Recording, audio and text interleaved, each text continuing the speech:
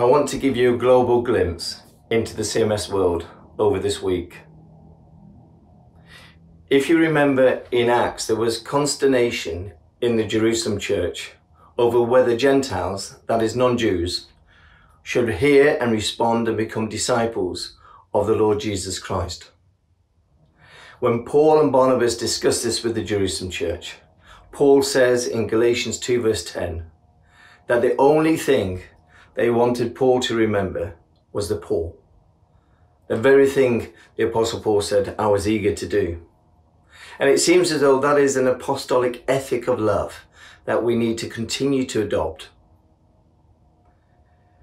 During COVID-19, many inequalities have been demonstrated and exposed around the world. In Latin America, they've been really hard hit by COVID-19.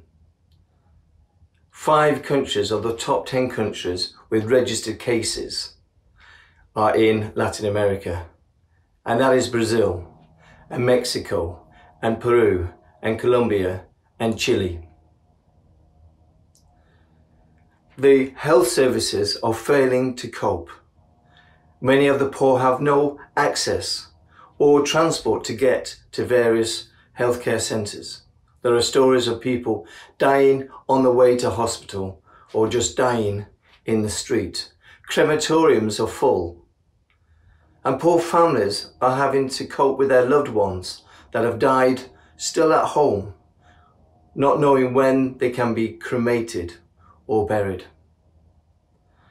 Mission partners David and Shelley Stokes say that now there's more infections in northern Argentina amongst indigenous peoples in the Chaco. So please pray for protection for them.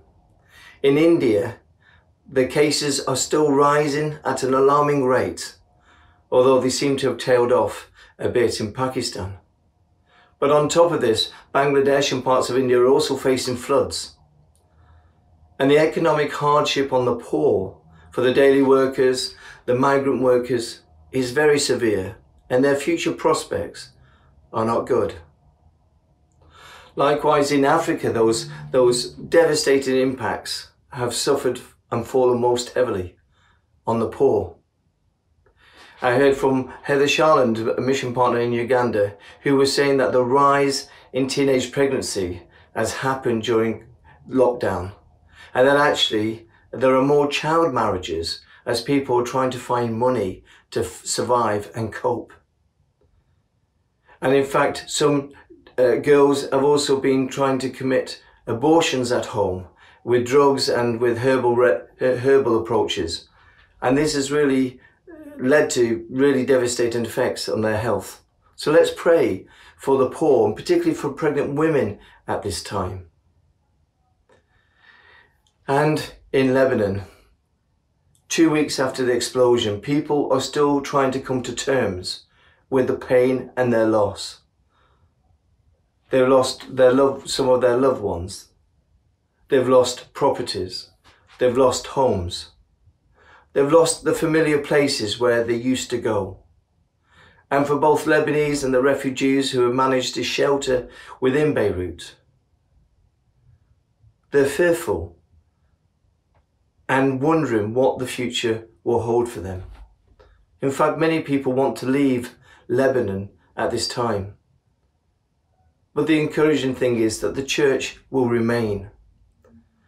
Our mission partners, Audrey and Colin Gibson, and Phil and Sylvie Good, along with fantastic churches like the Resurrection Church of Beirut and All Saints Church, are responding and trying to meet the needs of people, not just for food, accommodation, clothing, but also to meet their emotional and spiritual needs as well at this time. The church and others are being a source of hope for those that are often facing despair day after day.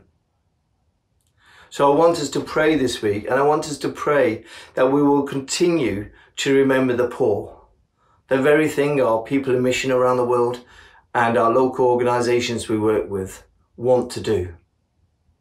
So as we go into this week, let us remember what it says in Ephesians, to pray at all times, with all sorts of prayers, making supplication for all the saints. Let us remember the church as it responds to these massive challenges, and how it seeks to bring hope, compassion, and to put in practice that apostolic ethic, to remember the poor. And I pray this week that you will have a very prayerful week, that you will know that as you pray with us, that the Lord hears our prayers and answers them. Amen.